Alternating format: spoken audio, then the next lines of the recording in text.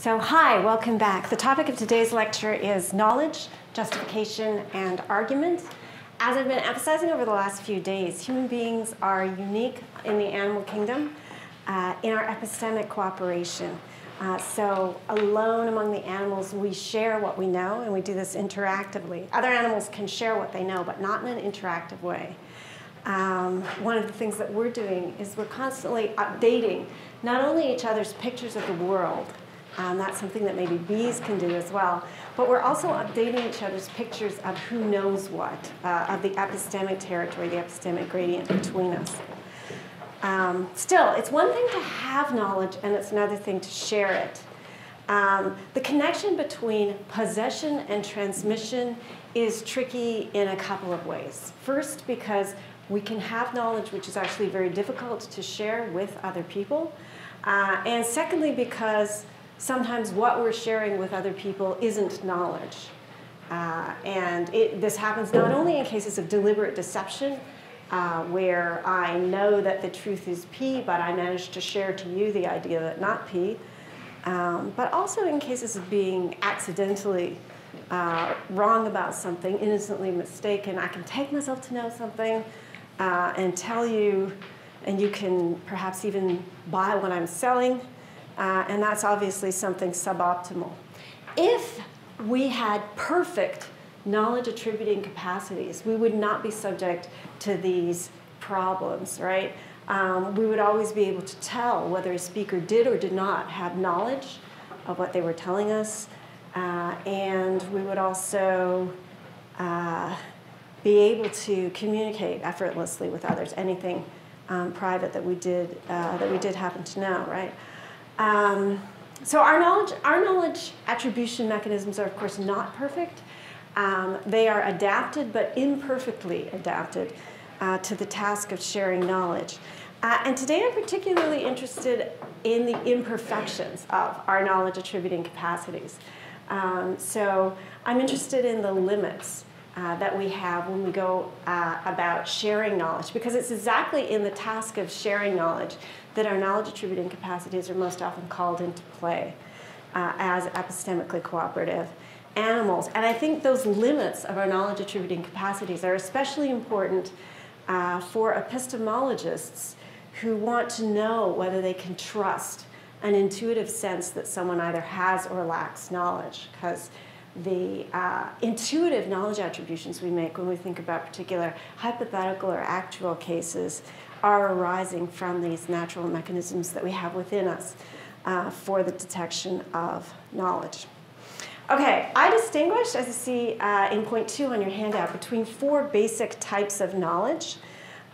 So we have interoceptive knowledge, which is your knowledge of your own private subjective inner states, such as a feeling of nausea or dizziness or joy, even. And then we have perceptual knowledge, which is knowledge of our shared outer reality. We have testimonial knowledge, which is transmitted from other people. And lastly, we have inferential knowledge. I have a number of reasons why I make this 4-fold division in types of knowledge. One is that it's a division that you see marked in very similar ways in a number of different historical philosophical traditions. So you see a set of distinctions very much like this in classical Indian philosophy. You also see it in classical Western philosophy, medieval Western philosophy. You'll see it in thinkers like Augustine.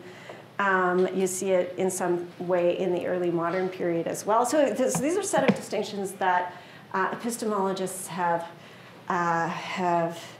historically converged on to some extent. Some of you may be surprised not to see memory in the list. And I have several reasons for that. My first reason is actually that memory is involved in absolutely all judgments, including judgments of, very, very immediate questions of what you seem to feel right now in order to classify a certain sensation as nausea or a certain color as I'm looking around for an uncontroversial case of color, and I can't decide if this is orange or red, so it's like a bad example. A certain color is white, to take an example from the Theaetetus, you have to have some memory for that classification. So I think memory is sort of pervasive throughout these. And memory on its own, sheer memory, doesn't give you anything. Memory gives you something if you combine it with our other powers of knowing, such as perception, testimony, or inference. You remember what you have seen. You remember a conclusion that you have argued for. So memory on its own supports all the rest and isn't a freestanding thing all by itself. There's another reason why I like this fourfold division, and this is that it maps on very neatly to a set of distinctions that are marked in many natural languages around the world. So roughly 25% of the world's roughly 6,000 languages have obligatory grammatical morphology indicating the source of one's evidence. So in English, I can say, John was at the party last night. And I can leave it really an open question whether I saw him there, whether I heard from someone else that he was there, or whether, having looked at all the evidence of the destruction the morning after, I gathered that John must have been at the party. In many languages in the world, you can't be ambiguous in that way. When you make a statement, you have to give some marking of whether this is based on your first-hand knowledge, you heard from someone else, or you gain knowledge of it through inference, or whether it's something that you had private inner awareness of, the way that you could be aware of a state of nausea, or something like that. So in the Tibetan language, for example, you are obliged to use markers of one or the other of these ways of knowing. Not all languages with obligatory evidentials mark exactly this fourfold division, but the fourfold division is in some way foundational. So there's a lot of languages that just draw a line between the first two and the last two. So interoceptive and perceptual on the one hand, and testimonial and inferential on the other. So there's the more direct and more indirect ways of knowing. And you'll notice that even if you speak a language like English, which doesn't have these obligatory markings, it's still possible. It's lexical and it's optional, but it's possible to mark these divisions. Like I can say, apparently John was at the party. And that makes it clear to you that I didn't see him there myself, right? Or I have other ways of speaking that might indicate that I did see something directly. The distinction between these different ways of knowing is a distinction that is an interesting sense. It's learned for us as we develop as children. If you take very small children, they're often unaware of how it is that they got to know something. So 3-year-olds, you can either show them that the candy is in the box or you can tell them that the candy is in the box. What they'll take away from this is that the candy is in that box, and they may be very unreliable reporters at age 3 of whether they know this because they saw or because they were told. We get very good at tracking those distinctions as adults. And there's evidence that we actually track them, whether or not we speak a language that makes it mandatory for us to report them.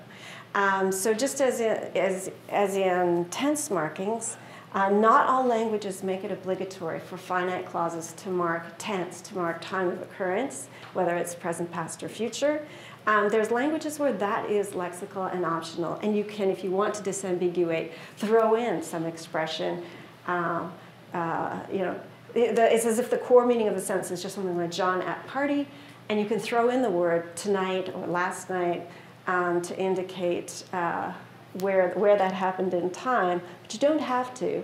In languages like that, it's usually pretty clear from context whether the party was last night or tonight. And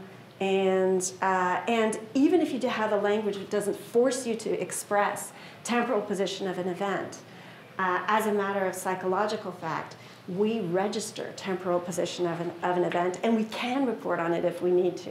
So also with evidential markings, even if you speak a language that doesn't force you to disclose them, you do register. You register something about your position with respect to the fact that you either know or take yourself to know.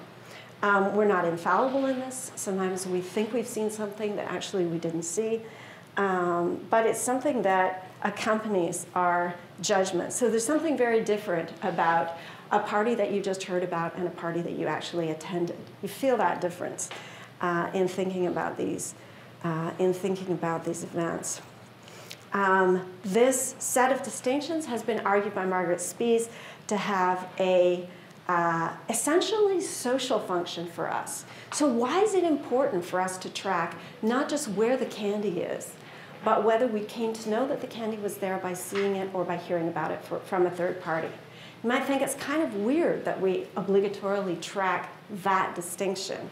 Spies has argued we track it because it matters to us where our knowledge is coming to relative to other people around us. So interoceptive knowledge is coming from a source that in principle you don't have immediate access to. Whether right now I'm feeling tired or alert or nauseous is something that I can see in a way that you can't. If we're talking about a fact in the zone of perception, my awareness that this water bottle is right here is something that is out in the public between us and you could share.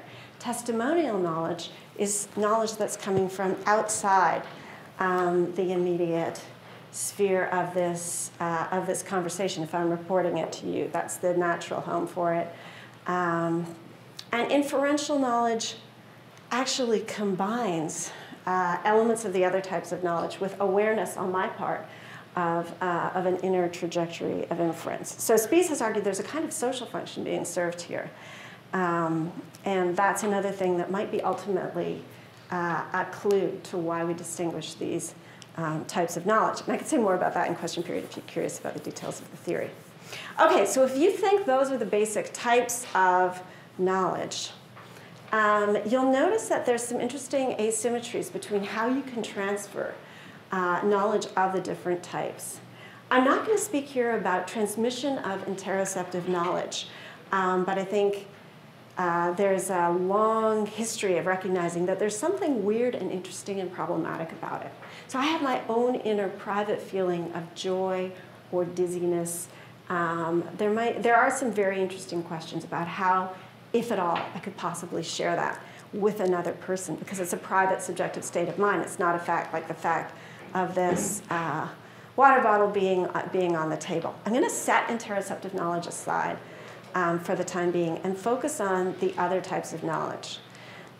So notice, with perceptual knowledge, if I want to give you perceptual knowledge of the fact, one of the ways in which I can do this is by drawing your perceptual attention to the fact. Look at that water bottle. It's over there, right? And then I have shared my knowledge with you, but I've shared it by triggering your own exercise of your own perceptual faculties. So you get not only the fact that the water bottle is on the table as an item of knowledge now, but you get your own independent, perceptually grounded knowledge of that fact. And actually, notice, I can direct your perceptual attention to a fact that I don't even know myself. I can accidentally point to something or reveal something, and I'm not even looking that way, but you end up looking that way and discovering something, seeing inside the box, whatever. So I don't have to know that P is true in order for me, interestingly, to share or to give you or to trigger in you knowledge that P is true by directing your perceptual attention towards the fact or event that P. Okay, how about testimonial knowledge? I can give you testimonial knowledge that something is the case by telling you that it's the case. So I could give you knowledge that my mother's middle name was Louise by just telling you this. Now, are you going to actually gain knowledge of the fact that my mother's middle name was Louise just by hearing it from me? only if you see me as knowing that her name was Louise. There are some philosophers who think that you can gain testimonial knowledge from a speaker who doesn't know the key fact herself. Jennifer Lackey has a wonderful example of a high school biology teacher who is personally a Christian and a creationist. But because of the terms of her contract and her sense of professional duty, she goes right ahead and teaches her class all about the theory of chance variation and natural selection, according to which human beings have common ancestors with other primates. And Lackey says, okay, here's a case in which the teacher doesn't herself believe, let alone know, that human beings have common ancestors with other primates, but she might nevertheless succeed in transmitting to her class knowledge of that very fact. And I think this is a really interesting, fascinating example, but I'm actually not convinced that what you have there is testimonial knowledge transmission. I think one of two things could be happening. One of the things that might be happening is that the teacher is actually, in the course of teaching, presenting the class with what is in fact a sound argument for the conclusion that human beings have common ancestors with other primates. And if she's doing that, then the class isn't getting testimonial knowledge in which you take another person's word for it. What they're getting is inferential knowledge. They're going through the argument, seeing that the conclusion follows. Another thing that might be happening is actually a different kind of inferential knowledge. Maybe the students are blessed to be in a classroom where the teachers ordinarily and very safely report to them only things that are true, and they are essentially inferring from her role as teacher at the front of the class and their experience in an educational system where teachers can be trusted to deliver the truth.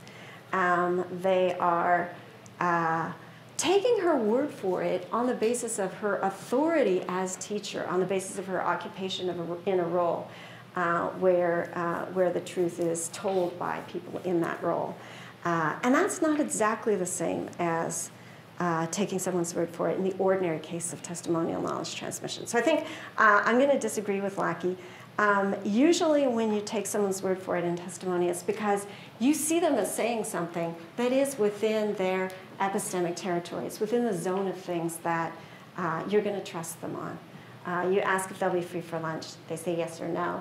And you learn, you update, you gain knowledge from testimony on that point because you've seen them as knowing the answers to that question even before you asked. And in fact, that was why you asked. You were searching for answer from them, for knowledge from them on that point. Lastly, the speaker can give the hearer inferential knowledge that P is the case by presenting the hearer with a sound, explicit argument that P is the case. And this is true even if S didn't originally learn that P through inference. So maybe I saw something, which is actually really very surprising, and I tell you about it. You don't believe me at first, but then I can give you maybe an argument that this is really something that happened because I'm aware of supporting considerations which actually back up what I'm saying. So this is another thing that we can do. And notice, just like the first case where when I direct your perceptual attention towards something, like towards this green light over here, and you look at it and you register that the light is green, you got your own independent knowledge at that point of the light being green. You didn't have to take my word for it. So also with inferential reasoning, if I present you an argument for something, like the argument that there's no greatest prime number, you walk away from this exchange with your own independent knowledge of that conclusion, grounded for you in that sound, explicit argument. Assuming, of course, you have knowledge of the premises, which let's say that you do. So in inferential knowledge transmission, again, I can give you your own independent way of knowing a conclusion, and I can do that even if the conclusion is something that I don't myself know. I could unwittingly demonstrate to you that P is the case, even if I don't know that P. So for example, maybe I'm a detective trying to solve a crime, and I say, oh, you know what, hypothetically, and I go through some reasoning. And one of the premises in my reasoning is, you know, well, what if, John actually did tell Henry where the gun was or something like that. Suppose I'm going through this reasoning, and for me, it's just, that premise is just a point of speculation. But, you know, one of the people listening to my argument is Henry himself, who knows that that point is true, and then realizes what actually happened. And for that person, knowledge of a conclusion could follow, even if I, as the speculating detective, don't have knowledge of a conclusion, right? What matters is that the argument has premises which are in fact true and which are known by the hearer to be true, and that the argument structure is actually a valid one. St. Augustine has a really beautiful example of this with the Epicurean who denies the existence of God, of course, is just about pleasure as an Epicurean.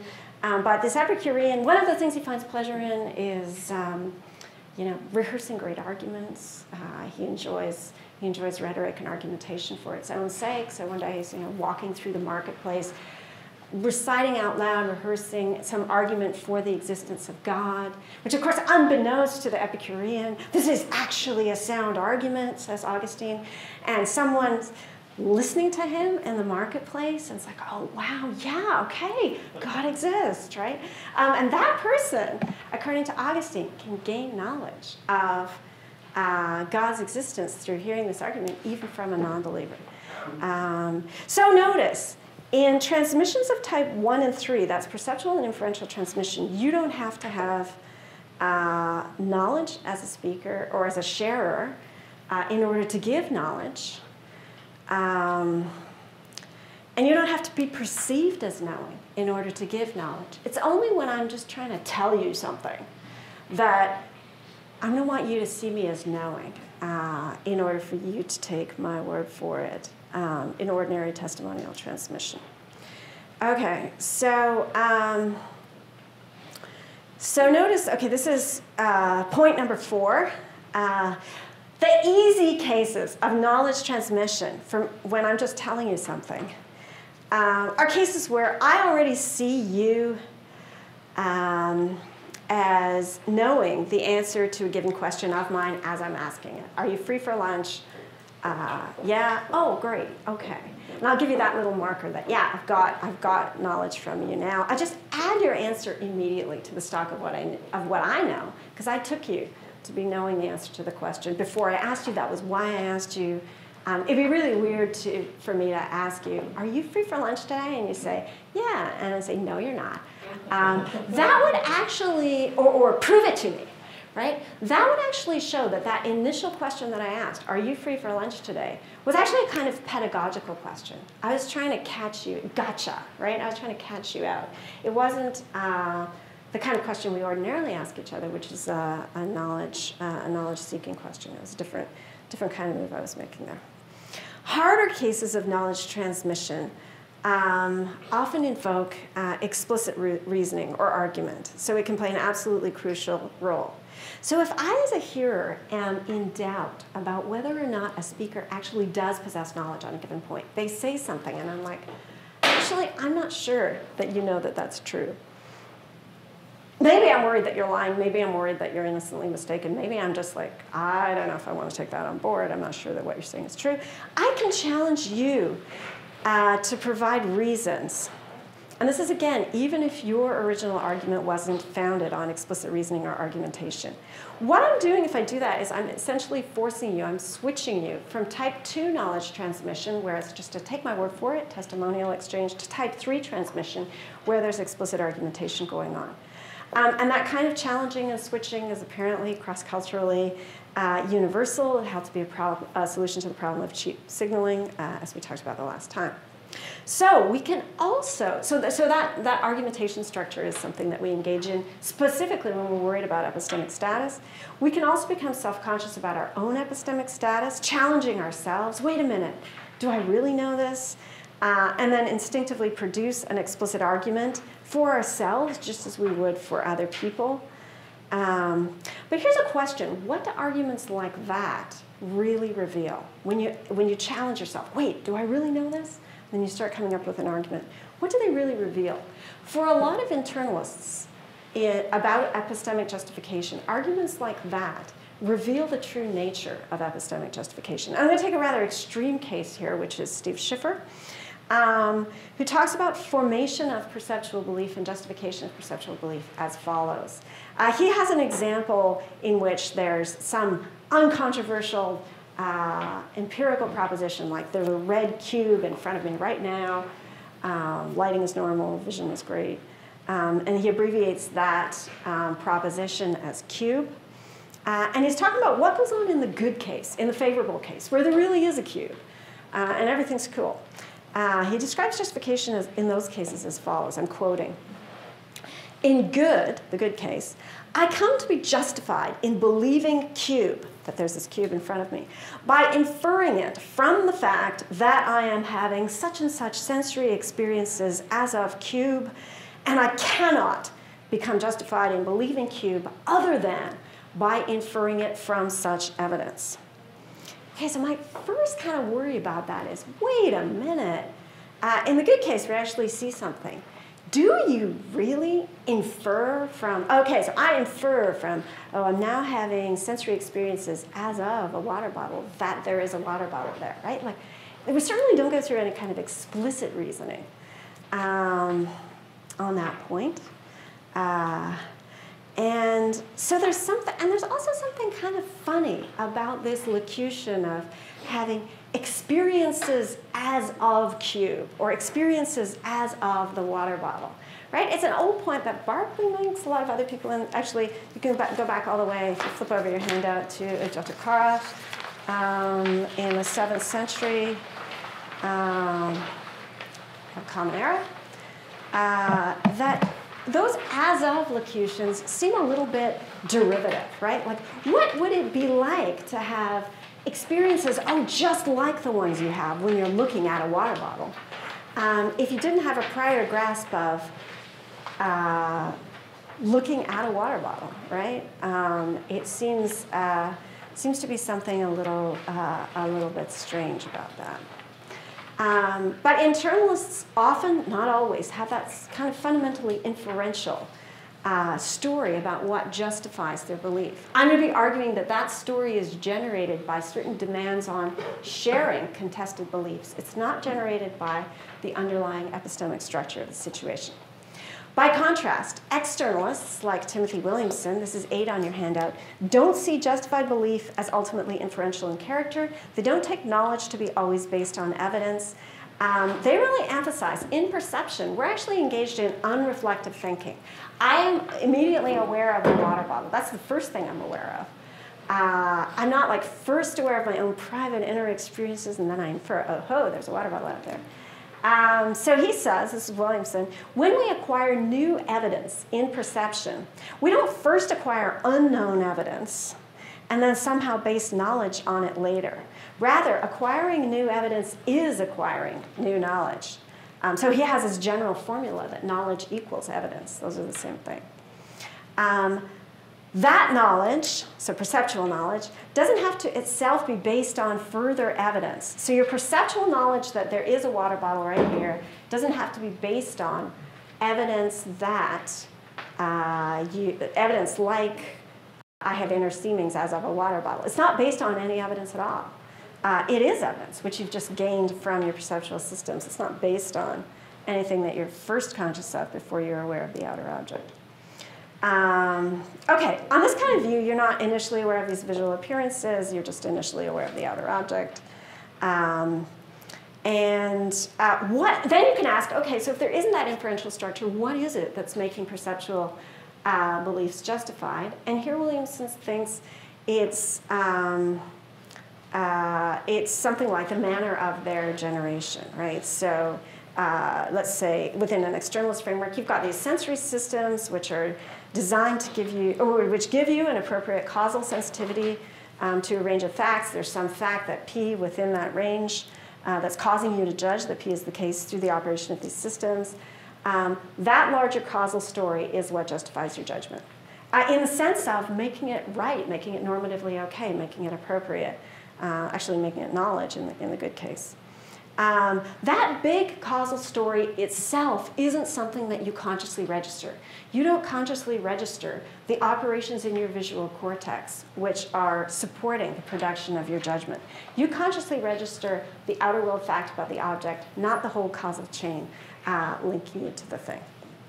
Sometimes justification of a belief does rest on a basis with some crucial consciously accessible components. Like when you're forming a belief through explicit inference, you have to be consciously aware of the premises. You're reciting them in your speech, you're looking at them on the blackboard, something like that. Even in those cases, what you're conscious of is just a small part of the justifying basis of the belief that you form. The whole basis involves the whole causal history, which incorporates a lot of subpersonal inferential mechanisms, which could be doing things like performing logical operations. You're not necessarily conscious of exactly what those logical operations are. You're conscious of the premises, you're conscious of the conclusions, and in cases where you're justified, the argumentative structure is in fact a sound one. Okay. So now we're going to get into my infallibilism and my externalism. So this is point 10 on your handout. What is the justifying basis of what's known? So if you take knowing to be distinguished from believing by its special relationship with the truth, so it's an essential feature of knowledge that only what's true can be known. Ways of knowing are most naturally distinguished from the broader class of ways of believing in virtue of their relationship to the truth. So in my view, a way of judging that P is a way of knowing only if, that's a necessary but not sufficient condition, only if the truth of P is essential to this way of judging. On this way of individuating ways of knowing, inference on its own isn't a way of knowing. Sound inference from known premises is. It's a feature of sound inference from known premises. That the truth of what you're concluding is essential to that process. Likewise, perception counts as a way of knowing only if it's understood in success terms, as involving an appropriate causal relationship between an actual object or event and a corresponding judgment. Sometimes people will use perception in a more neutral way to allow sensory illusion or hallucination to count as species of perception. Descartes allows dreaming to count as a species of perception. You could use the term that way. I'm not going to use the term that way. I'm going to use it just in a more restricted success sense. So with this restricted understanding of what ways of knowing are in hand, my proposal is the justifying basis of a person's knowledge of a fact, what it is that makes that propositional attitude of acceptance, epistemically right, actually even optimal, is nothing other than the way it's known. So beliefs that fall short of knowledge actually could still have some degree of justification, for example, in the extent to which the ways in which they're formed approximate ways of knowing. But for something to be fully justified, in my view, it needs to be the product of a way of knowing where ways of knowing are understood in this infallibilist sense. So there's a long tradition in the history of philosophy for this kind of infallibilism, most clearly in the classical Indian Nyaya tradition. One thing I love about the Nyaya tradition is they identify inference, testimony, and perception as ways of knowing, and they say, you know, what you really have in hallucination is pseudo-perception. What you really have, if someone tells you something and you take it to be knowledgeable testimony, and it's not, that's actually pseudo-testimony. It's not real testimony. Real testimony has to be from a knower. Misinformation is pseudo-testimony, it's fake news. Any less than sound inference is pseudo-inference.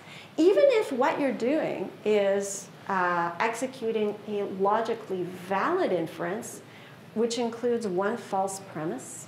They classify that not as inference, but as pseudo-inference. The only genuine inference they want to say is sound inference from known premises. So I like that way of understanding what inference, testimony, and perception really are. They are, I think, best understood as ways of knowing. And although we, of course, casually describe invalid inferences as inferences, they're not inferences in the proper epistemological sense. This is very much a minority view in contemporary epistemology. So contemporary epistemologists are virtually all fallibilists, some exceptions in this room. But here's what the fallibilists commonly say about the justifying basis of what's known. I want to focus for a little while on just looking at the justification of knowledge, and then we'll also look more at the justification of belief.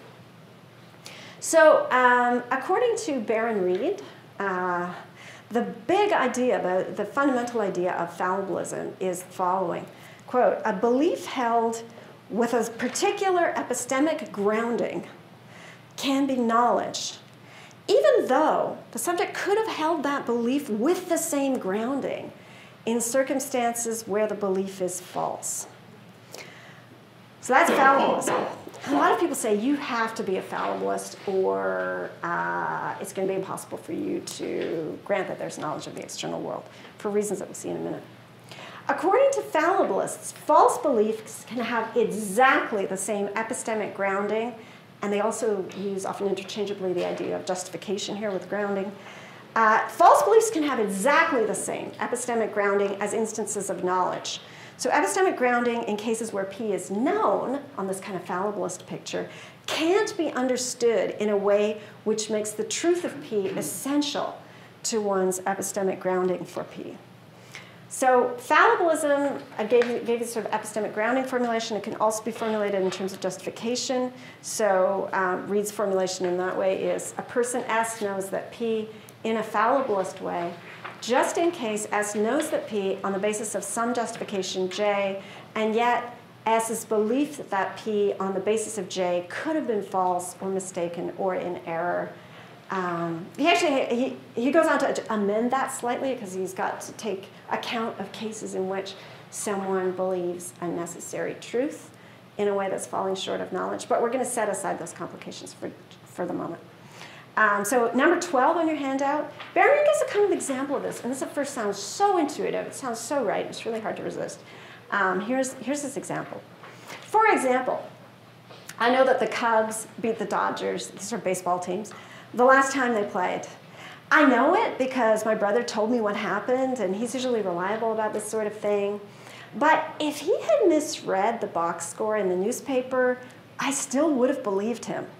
In that case, my belief would have been held with the same justification, but the belief would have been false.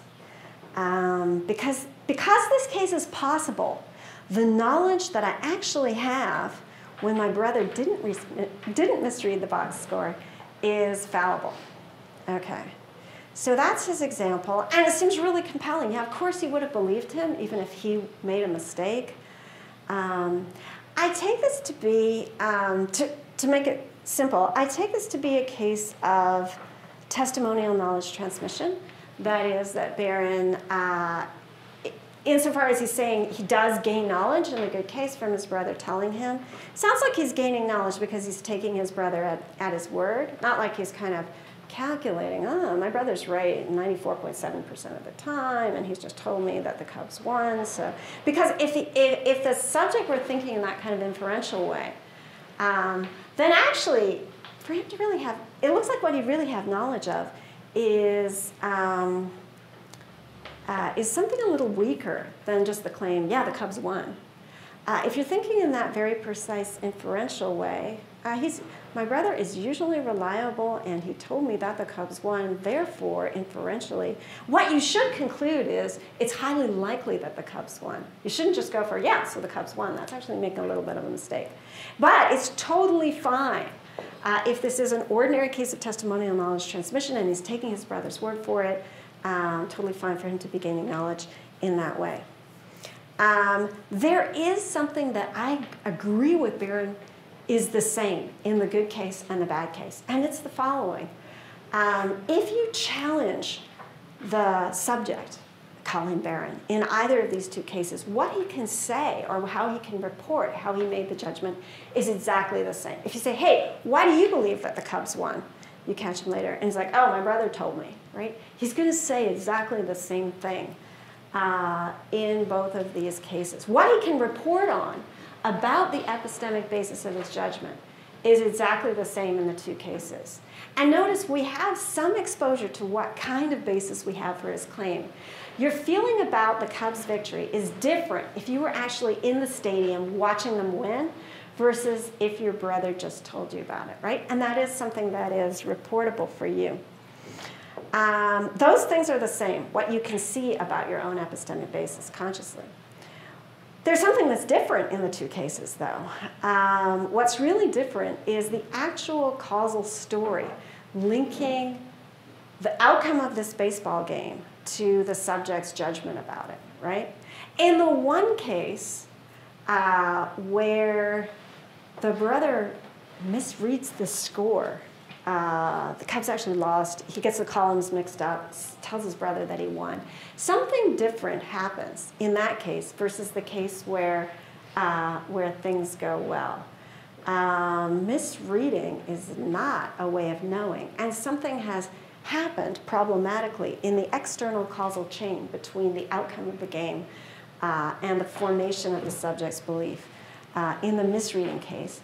That's very different from what went well in the case when knowledge was transmitted. What did happen when knowledge was transmitted?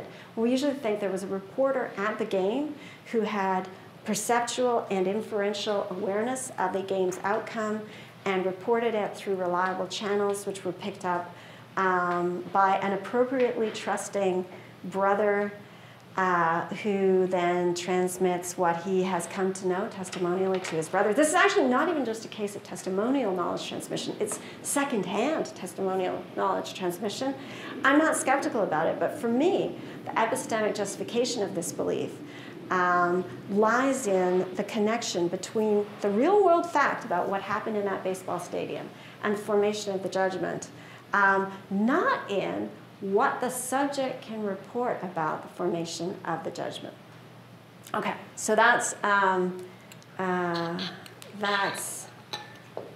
me as an infallibilist externalist versus Baron Reed. But now I want to address what I think is the strongest kind of objection against this picture, and it's something due to Roger White. Okay.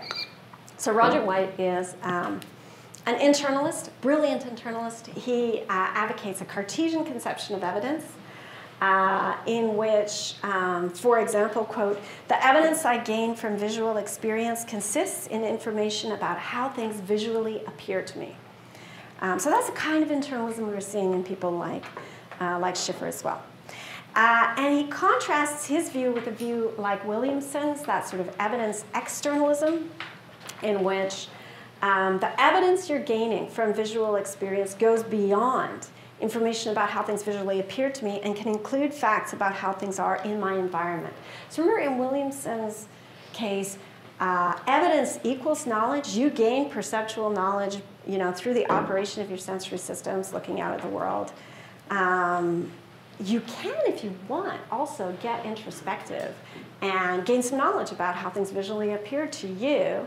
But usually you're, first just conscious of outer things in the world. So it's part of it's included in your evidence that things are a certain way when you have perceptual evidence of effect. Okay. So one of the kind of weird things that Williamson has to do, any evidence externalist has to do, is he has to deny that hallucinators and perceivers have the same evidence. So you might think that if I'm actually seeing my hand, or I'm just having a really vivid dream that I'm seeing my hand, I've got exactly the same evidence to work with. And the evidence externalist has to deny that. If he's like Williamson, in the case where you are actually seeing your hand, Your evidence includes the fact that your hand is there. That's something that you're becoming aware of through perception. If you're just dreaming that you're seeing your hand, and your hand isn't there, maybe your hands have been chopped off, and you're in a coma at the hospital, and you're having that very vivid dream of looking at your hand, you do not have evidence that your hand is there. Your evidence is just different. So in the good and bad case, you've got different evidence. If you're an evidence externalist, in the good case, your evidence includes, now I'm quoting White, a kind of direct epistemic access in the presence of the hand before me. So then White lays out this very kind of bizarre, science fiction-y, but valuable case in which someone's actually looking at their hand, but they've been given really, really interesting, detailed, and highly persuasive evidence that they're hallucinating. And so you know, let's say they've been given all kinds of testimony that they've ingested a drug that induces illusions as of hands. They haven't actually, but you know, the world's foremost scientist on pharmacological hallucinations comes to them and gives them a lecture, and they're shown, you know, videos of having ingested a drug or something like that. Let's say the videos are faked and the scientist is a fraud, but it all looks incredibly, incredibly persuasive. Okay, so here's the question. This person who's been given all kinds of reasons to believe that actually you're hallucinating, that's not your hand. Is he justified in just still saying, yeah, no, my hand is there, or not? It looks like, actually I think this particular case is not the strongest case of its type. There could be cases which are a bit less implausible, but let's just roll with this and say, yeah, it feels like it's not totally justified for the person to say, oh no, my hand is there, after they've been given all kinds of evidence that suggests that they are hallucinating. If the evidence externalist agrees that the misleading evidence renders the subject unable to have a justified belief that there's a hand before them, this is still Roger White, then she will need to explain how the subject's direct epistemic access to outer world facts has disappeared. So if you're still looking at your hand, but now you're not justified, what happened to your evidence? So here's how Roger White presses the challenge. First, why is it that misleading evidence that I'm hallucinating robs me of this extra evidence, the direct access to the world? Nothing appears to have changed about my perceptual state and connection to the world. Suppose I even go on dogmatically thinking, here's a hand, despite the mounting evidence that I'm hallucinating. I'm at least still seeing my hand. Like, they haven't chopped off his hand. His hand is still there. He's still looking at it. My eyes are still receiving accurate information from the world. My belief-forming mechanisms are operating as usual and forming a true belief. Isn't that enough to have direct perceptual access to the layout of my environment? I also happen to have some misleading evidence that this isn't so, which I'm blithely ignoring, but it's hard to see how my possession of such evidence changes my perceptual state in such a way as to rob me of my direct perceptual access to the world. This is a really powerful challenge to that kind of externalism. And I think White is absolutely right to observe that nothing in the subject's eyes or environment needs to change as he takes all that misleading evidence on board and hears about how he is given a drug, which he wasn't actually given. What's controversial in Roger White's presentation is the claim that my belief-forming mechanisms are operating as usual in forming a true belief. As the subject dogmatically affirms, here's a hand, despite all the mounting evidence to the contrary. By the description of the case, actually, the subject isn't engaging exactly the same belief-forming mechanisms on the questions of his hand's presence before and after he registers the misleading evidence. In the original and naive perceptual judgment, the subject is just immediately conscious of his hand. The externalist epistemologist's detailed account of the basis of this belief can describe the subject's relationship to her environment, citing such factors as the proper functioning of her visual capacities, the safely true production of this non-inferential judgment. You just start out. You don't infer, you just look at your hand and you're aware that it's there, right? To generate the impression that the subject's belief is defeated, that it's no longer justified, notice that it's important that the subject has a properly first-personal present tense recognition of the bearing of the misleading evidence on the judgment that he's being asked to make. So in coming to understand his new evidence, oh, it's me that you're saying was given that hallucinatory drug? Wow. Just in the process of coming to understand the evidence, he has to entertain the possibility that what he has is hallucination as opposed to a real hand, right? He's open to the question of whether his hand is really before him or not. He's consciously entertained this possibility. If you imagine him then as just blithely ignoring the possibility, dogmatically judging, here's a hand, this deliberate evasion of evidence actually is part of the complete belief-forming process now sustaining his belief.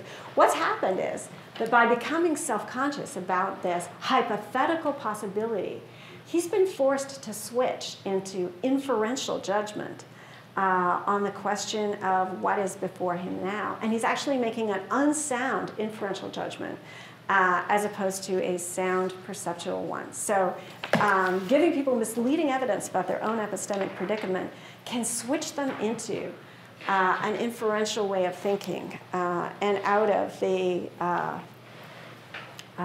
naive, non-inferential way of thinking. There's actually sort of higher order versions of this problem. You can create defeat problems even in cases of inferential thinking. I think you perform actually a variation of the same kind of maneuver to handle those cases as well. But it gets more complicated, so I'm not going to get into it immediately. If you look at page 4, 16 on your handout, here's the basic idea that I'm trying to push here. We've got certain conscious models of the world that guide action. So, you know, I'm able to successfully reach for the bottle here because I have conscious awareness of it being there. Our conscious models of the world actually also guide communicative action. I'm able to tell you things because I'm aware of you as not knowing them, or I think that you don't know them, and sometimes you can correct me if I'm wrong, or to ask you things because I'm aware of you as knowing them. So conscious models of epistemic standing, in particular, guide our communicative actions. They enable us to make changes in how we're thinking. For example, by shifting from unreflective judgment to more cautious modes of thought. And that's something we do not only in conversation, it's something we do also if we start to have private doubts about claims that we're making, beliefs that we have, states of affairs in the world. Because reflective epistemology, where you get self-conscious about your epistemic standing, directs your attention onto your conscious models of epistemic standing, it can generate the illusion that justification can only ever be cautious. But I think that's a mistake. What we're actually doing when we start to get cautious is we're starting to worry about our epistemic standing, and we're not inhabiting our original epistemic standing the way that we were before we started raising the questions. So I'm going to just leave you with a question at the end, which is a question about the relationship between justification and the specifically active exercise of epistemic agency. If you think back to the example that Barron gave us of the good and the bad case of the baseball victory, the case in which the game was won and your brother knew that it was and he told you so and you believed him and you came to know that it was won, and the case in which the game was lost but your brother misread the score and you ended up with a false belief. In both of these cases, from your subject's perspective, your brother comes in and he tells you exactly the same thing. Hey, the Cubs won last night. And you're like, oh, great. And you update your belief. What you did as a subject is exactly the same in those two cases, good case and bad case. You didn't do anything bad in the bad case. You didn't do anything bad. You didn't actively exercise your epistemic agency in a way that you could be faulted for. Nevertheless, in the bad case, something bad happened.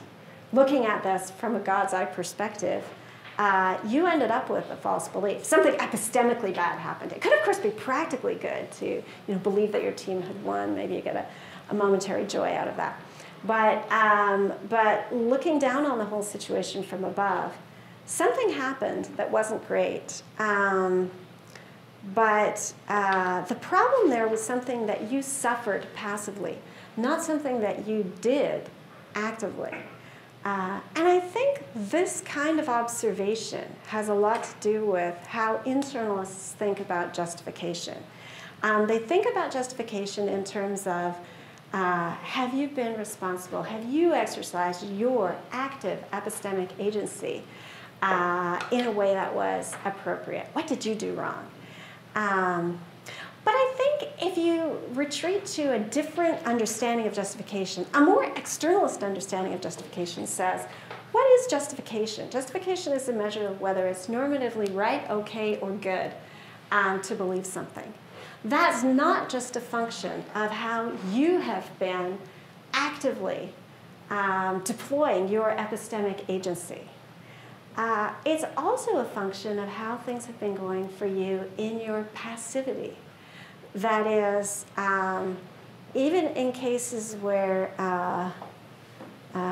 there's something normatively problematic or wrong or off when people end up with false beliefs. Even when it's not their fault, they didn't do anything wrong, they unwittingly ingested a drug which made them hallucinate. They didn't do anything. They didn't do anything bad. They suffered something. And on the externalist approach, part of what constitutes justification is housed in the structure of our passivity and our receptivity. And so it matters to have a good epistemic standing, not just that you do a good job and don't commit any active epistemic crimes, but it matters also that you inhabit a certain kind of environment and have appropriate connections to the world around you, even when these connections are not ultimately of your own making. Thank you.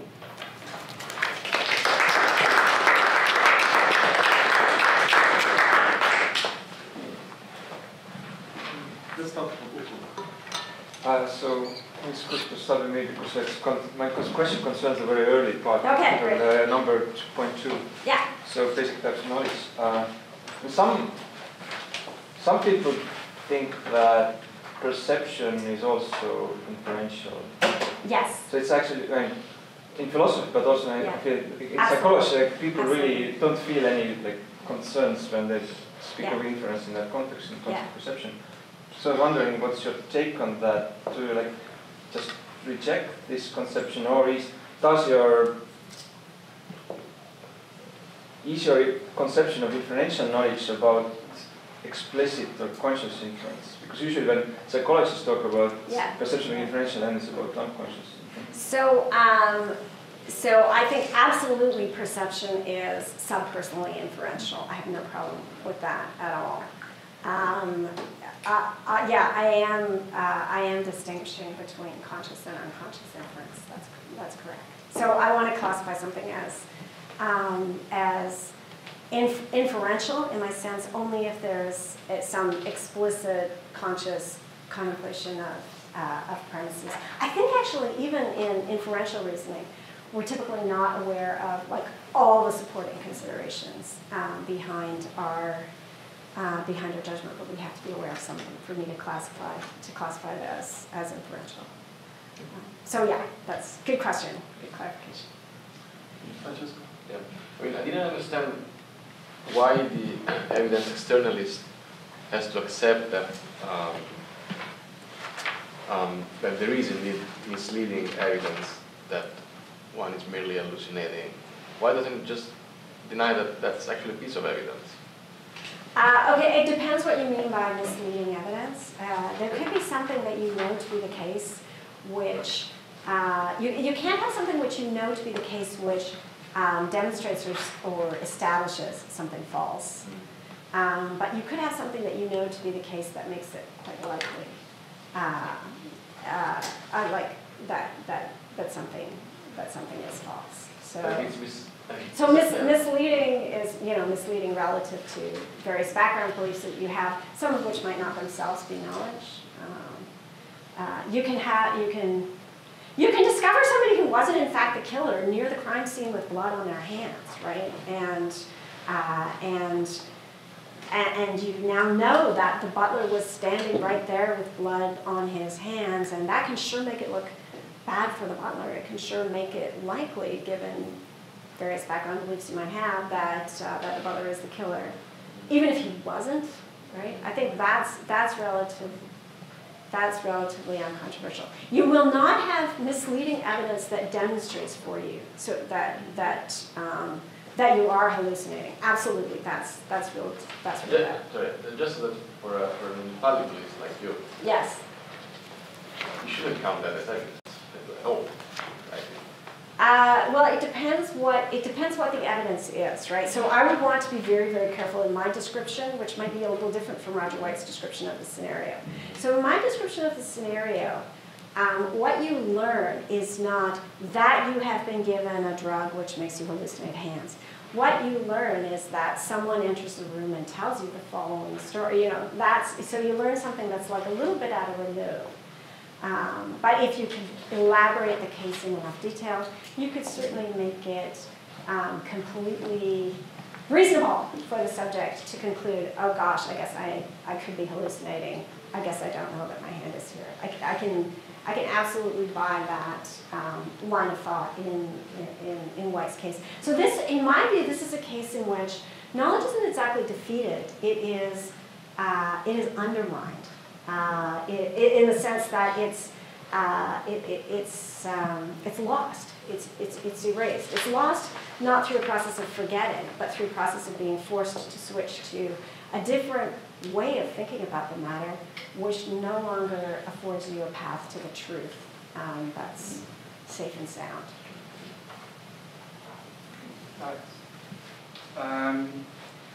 So I was with point 12 when Baron read quotation about. Yeah. So I was just wondering whether one needs to accept that what the subject can report about having made his judgment is the same in the two cases. Okay. So there's this embedded question. So I know it because my brother told me what happened. Yeah. But he didn't tell you what happened if it didn't happen, right? So Mm-hmm. I'm just wondering whether one doesn't need to get a gap between the causal mechanism and the descriptions of the way in which the person formed the judgment, because these embedded questions frequently entail that what was told to you was correct. And in that case, then the description would have to be different. Yeah, I actually think it's a little bit of a failing on Reed's part in his construction of the example that he set it up with, because my brother told me what happened, and that is being presented as if that is the basis of the two cases. I think that's a slip on Reed's part. Reed should have put, because my brother said the Cubs won. Right. And he's usually reliable about those things. But yes, absolutely good to spot it. And I think it's actually quite telling that he wrote it that way, right? Because in fact, that is how we defend ourselves when we're challenged on testimonial knowledge. The Cubs won. Oh, how come? How come you think that? How do you know that? How do you know that they won? You'll say, my brother told me. You won't say, well, my brother said that they did. Right. That seems like a little bit of a weakness, a little bit of a step back, a little bit of a disavowal. And then if it was the other description, then people might be less inclined to think that they really did know when they said. Oh yeah, yeah. I think that's very perceptive observation. So I guess I'm just kind of curious for more information about something you said close to start in basic types of knowledge as well. So you mentioned that, curiously, memory is not on your list before, because memory is kind of, at least in the background of all of them, in terms of like priors or unconscious reasoning or something like that. But I'm curious, where does, I think I might know the answer, but like, where does memory fit when we're doing conscious, explicit memory-based, like when I'm consciously trying to remember something, I bring it up to my mind's eye and use that to gain knowledge that I had again, or something like that. So is that inferential, or is that perceptual? So I'm just curious, like, not the backgrounded knowledge, but the backgrounded memory, but the explicit times we use memory, how we ought to treat that. I mean, I think it can depend a bit on what the question is that you are trying to answer. So if it's a question about a past event and what you are retrieving is just pure episodic memory, then I want to say that would be that would usually be ultimately a class of perceptually based judgment, something that you perceived in the past and you are reviving it. I think it's actually like it's a difficult and complicated question because it can be tempting to think of memory as just a recorder which has some kind of automatic playback, and the truth about it is much more difficult and much more complicated than that. But there could be other types of memory, semantic memory. You're remembering things that you learned in school. What was the date at the Battle of Hastings? That's going to be testimonial in character. But I do recognize the operation of memory is fascinating and epistemically pretty complicated. And it may be that actually there's certain situations in which we trust our memory and we shouldn't. That memory might not always be what it seems to be. I think ultimately the epistemic standing of memorially founded, of beliefs that are revived to us at the moment through memory, is going to depend not just on characteristics of the original moment of acquisition, but also characteristics of our systems for storage and retrieval over time. And that's a very complicated psychological question. But what really matters is whether there is something about that way of having, for example, witnessed something yesterday and episodically remembering it now. If there is something about that whole chain which makes it the case that you wouldn't be judging in the way that you are now if it weren't for the fact that this truly did happen. I have a follow-up. So, I think you already answered this, but I'm a little confused. So when you gain knowledge again, yes, is that really like a type of knowledge gaining process like the other four? Like in the sense that reviving your memory, your knowledge is not the same as gaining it. Yeah, right. So right. in that sense, it doesn't make sense to have it as like a separate thing. That's right. I'm sorry, I should not have said knowledge gain a second. I should have said knowledge revival to current awareness. Yes, you're absolutely right. That it's not a second thing. This is just something that popped into my brain about so you mentioned at the start in evidential languages this four-way split shows up a lot, or there's a two-way split that does it.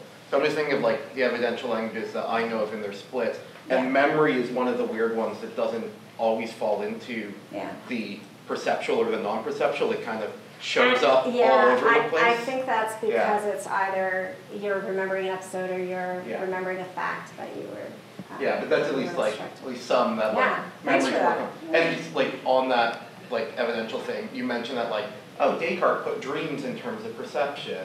At least in evidential languages, there's not a single one that I know of that ever puts contents of dreams into the perceptual. They're all, if there is a hearsay, it's all they're always in hearsay. They're all, and they're not even, I don't even know of one that puts them, that splits inferential versus hearsay, that puts them in inferential. They're always at the same level of completely, potentially unreliable informant type of deal. So. Oh, okay. Thanks for that. That's great. Can I squeeze in on my own questions, actually? In this point 15, when you say that the person might start consciously entertaining that something has gone wrong, or there's some sort of first-person recognition, and that it's kind of you present this as sort of an externalist account, right? But my worry was whether that's could an externalist actually say that, because it seems to be those are internalist defeaters, right? So the externalist does not have to deny the causal significance of the first-person point of view.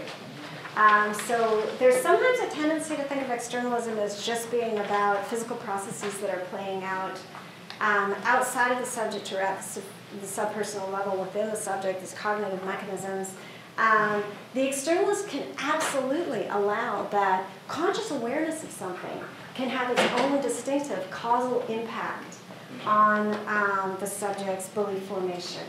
Right? So you've just made me consciously aware of a scenario in which there isn't a water bottle there, there's no elaborate hologram that you've rigged up to present the appearance of a water bottle there.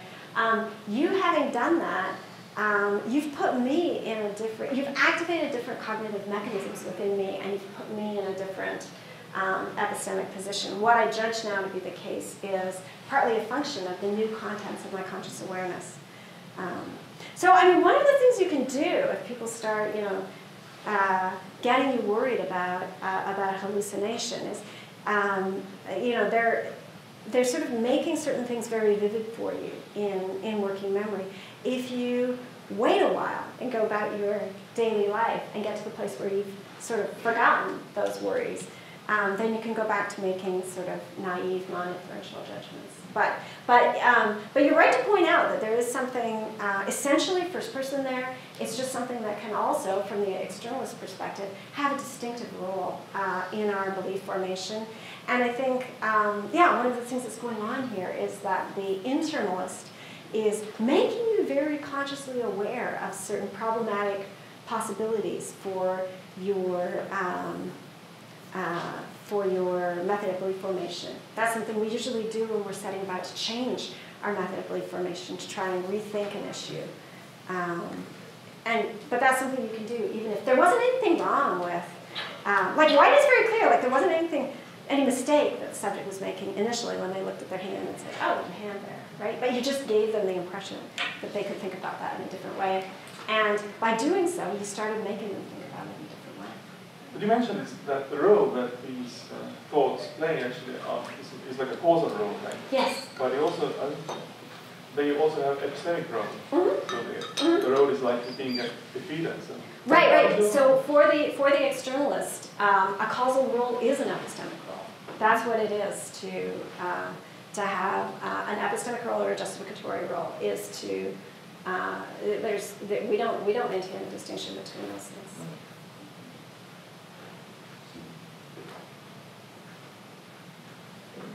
Questions?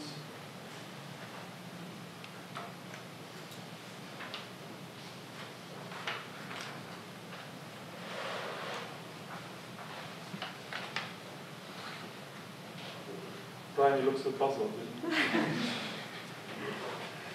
Well, okay, I do have one question. Yes. I actually have a hard time sometimes getting excited about issues about externalism and internalism with respect to evidence or justification, because I think that those words, justification and evidence, although they have enough meaning so that when you put them in certain sentences you get truth values, it seems to me they don't have enough meaning to settle these disputes about whether justification is internal or external.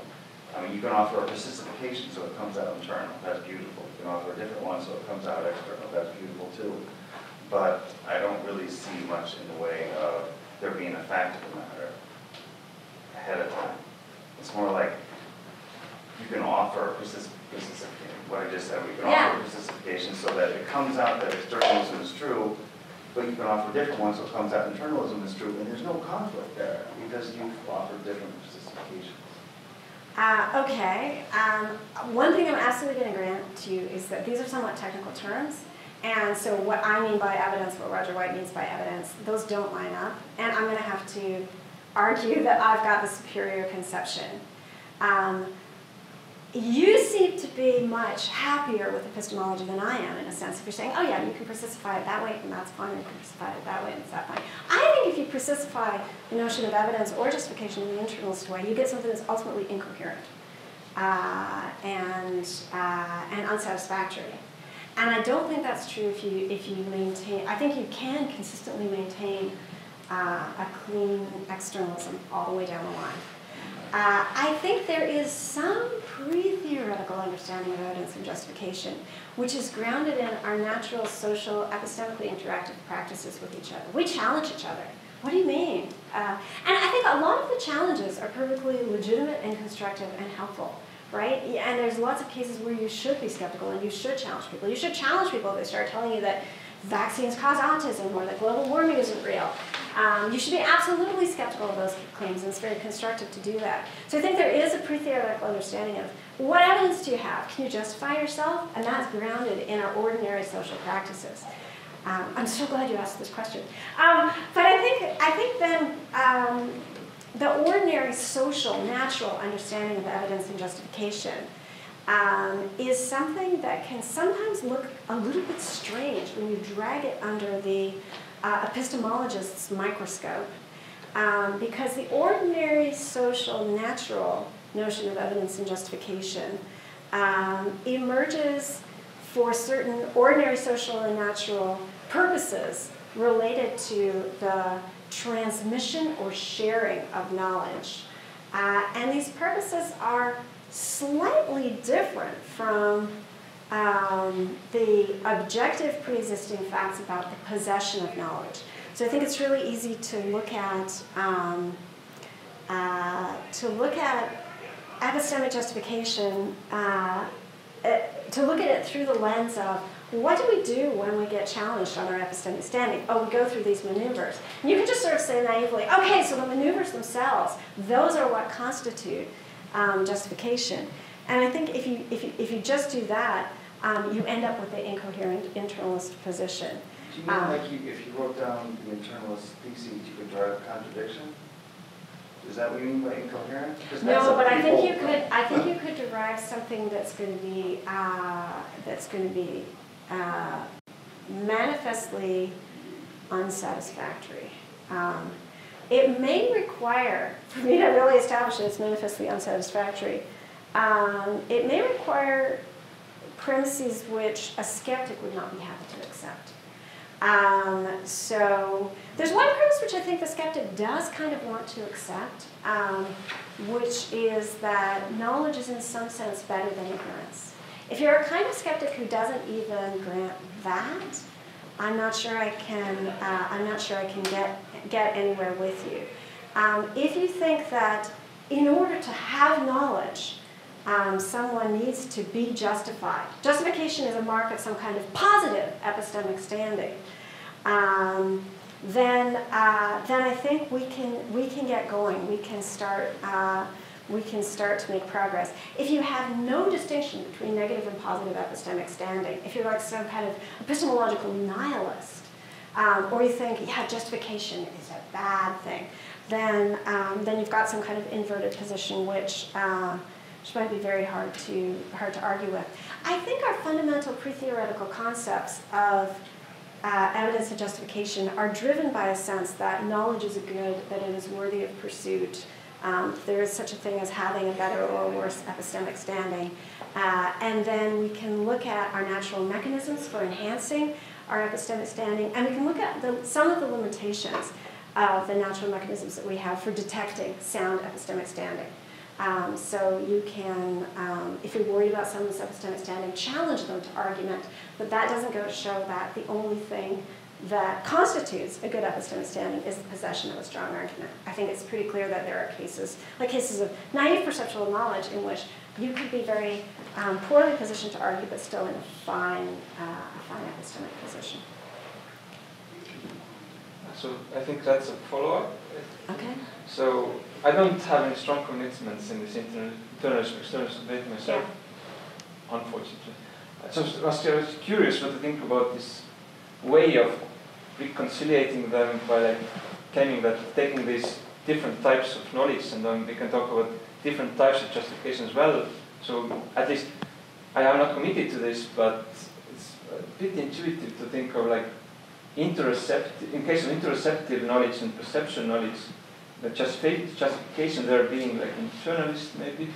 Like there's like facts about perceptual appearances and interoceptive states are more like accessible, so to speak, for a subject, and then like maybe inferential justification and maybe testimonial justification being more like externalist. Mm-hmm. Something like that. Yeah, I can see feeling that there is is a contrast there. And I think I think this actually relates in sort of an interesting way to what people say about the function of consciousness within the predictive processing framework, right? That one of the sort of key things about having this first-person conscious perspective on reality is that it's going to guide action. You can exercise some control when you have perceptual knowledge of what is in front of you right now. You can actually exercise some control over how you're perceiving it. You can move your head from side to side and really play around with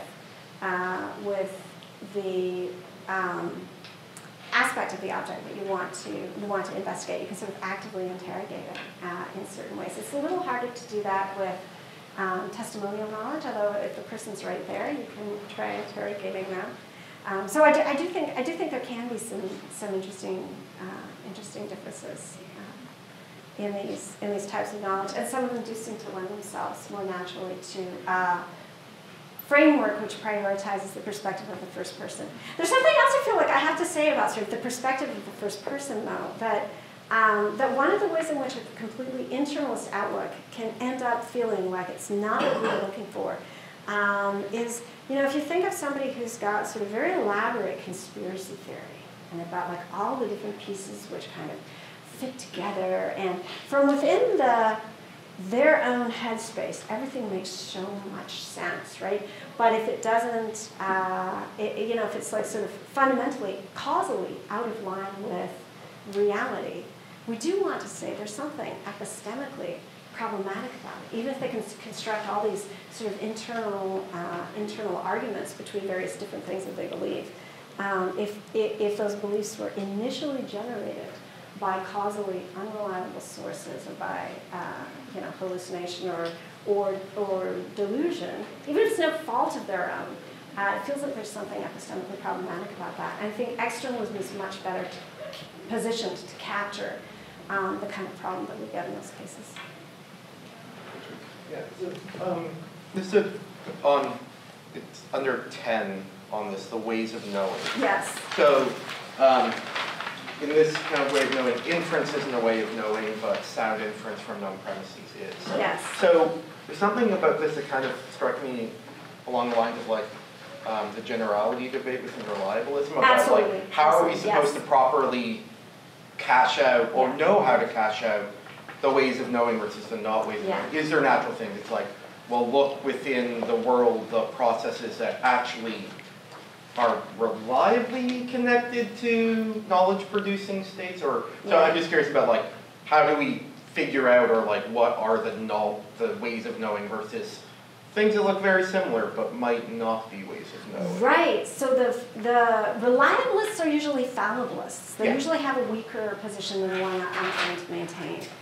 So the reliabilists will say you have knowledge if you have a generally reliable cognitive mechanism and your judgment is true. And then a lot of them end up having to have no defeater conditions and various other ad hoc patches thrown in there to get them out of troublesome counter examples. And yeah, I want to go for something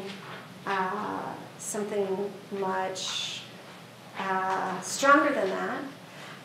One of the things I'm not going to try to do is give some kind of reductive analysis of knowing into the capacity to form beliefs plus a bunch of other factors. So I think if you insist on the idea that knowing or having a state of mind which essentially grasps the truth, which essentially reflects how things are, if you think that that's the primitive, if that's the fundamental representational concept, then that takes some pressure off demands for giving some kind of analysis.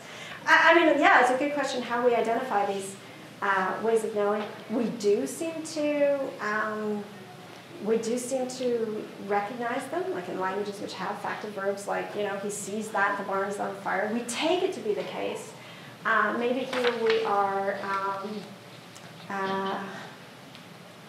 we are projecting, we're reaching, we're sticking our neck out when you say that somebody sees that something's the case. When I say that you see that this bottle is right here, I am if you like, slightly going beyond the very slim sliver of ambiguous evidence that I have about you and your sightline to make that very bold judgment.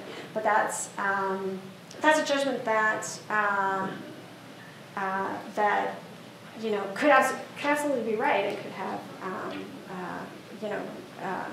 great predictive power, as we said yesterday.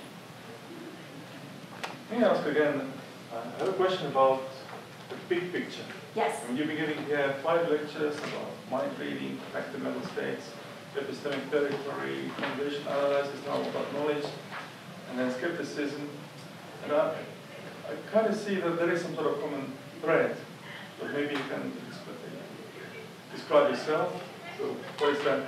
How do these all hang together? What's the uniting or the main idea that brings them together? Okay, so I suppose one might think of epistemology as a very, very academic exercise. It is something quite rarefied and artificial and abstract.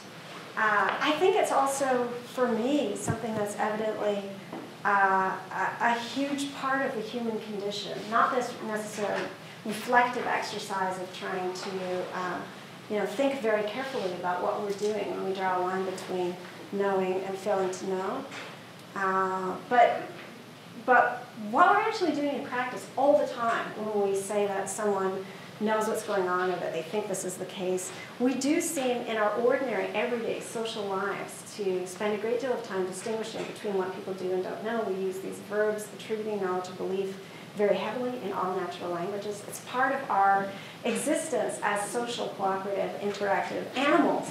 That we're the kind of animal that knows the difference between knowing something and just thinking it to be the case. And we can feel outrage at somebody who's a liar, or even worse, somebody who's kind of a bullshitter who's just saying things that they don't even care about whether it's true or false. I think we've got a strong sense that knowledge is something valuable, that knowledge is something important, and I think it's easy to sort of despair of academic exercises to, probe the nature of knowledge, because a lot of academic epistemology can end up very quickly making knowledge something very, very, complicated and abstruse, and maybe I feel that my sort of position ends up doing that as well. Or it can make you feel like, wow, I guess knowledge is really, really hard to attain. Maybe human beings never quite satisfy all the conditions in this crazy, 17-point definition of what knowledge has to be. I think knowledge is actually common and readily available, typically within our grasp. We see things in the world around us, and we know that they're so. We have certain natural epistemic weaknesses and failings, which we can also discover. I think we have some natural epistemic weaknesses and failings exactly around our capacity to spot knowledge in ourselves and in other people. And my hope is that a really good systematic epistemology can help us achieve better self-understanding of what we're doing when we attribute knowledge, or when we see people as failing to know, which is something we're doing all the time as part of our natural social existence.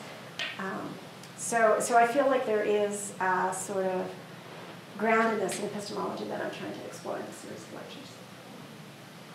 Thank you. Thank you.